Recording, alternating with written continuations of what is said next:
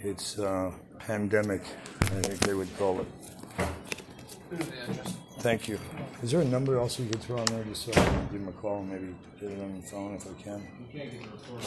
Yeah, at least I can call and set an appointment somewhere because there's too many hit and runs now to call it accidents. 21 hit and runs in 12 months is not accident. You know they cost money, right? The reports? Yeah. Even if you're the victim?